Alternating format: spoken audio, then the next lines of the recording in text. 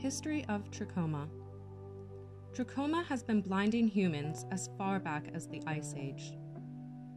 But it wasn't until the 20th century that it could be treated. Footprints of this blinding disease can be found throughout history.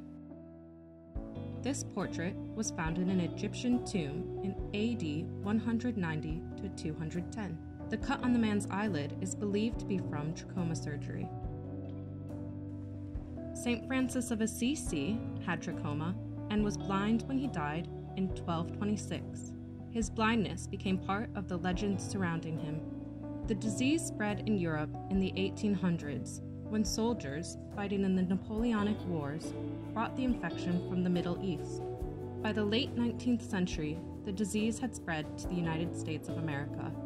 The so-called trachoma belt, where the disease was most common, stretched from Virginia to Oklahoma. Immigrants arriving in the United States of America via Ellis Island in the 1900s were checked for the disease. Former President Jimmy Carter can recall the threat of trachoma in rural Georgia, where he grew up in the 1920s.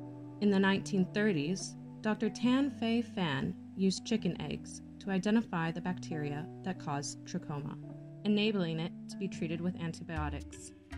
Today, surgery, antibiotics, and good hygiene are used to stop trachoma spreading.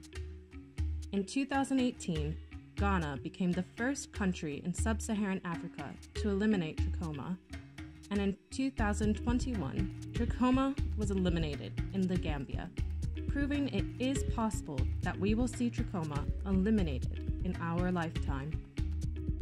Trachoma has been blinding people for thousands of years.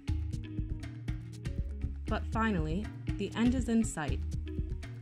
To learn more, visit www.sightsavers.org/history of trachoma.